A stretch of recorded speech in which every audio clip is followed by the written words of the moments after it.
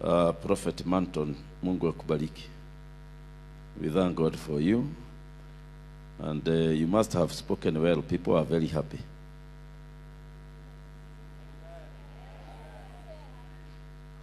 He is a good man from US, but he is a rock pastor now, a rock prophet for the nations, and is a good man. He has preached in our church. We have been with him for a long time. He is a seasoned prophet.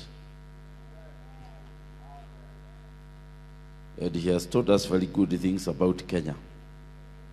When we were seeing bad things, he was telling us how Kenya will be built, the roads will be passing over. And those days it was very bad, but it came to pass. May God bless you. We salute you, Prophet Manton.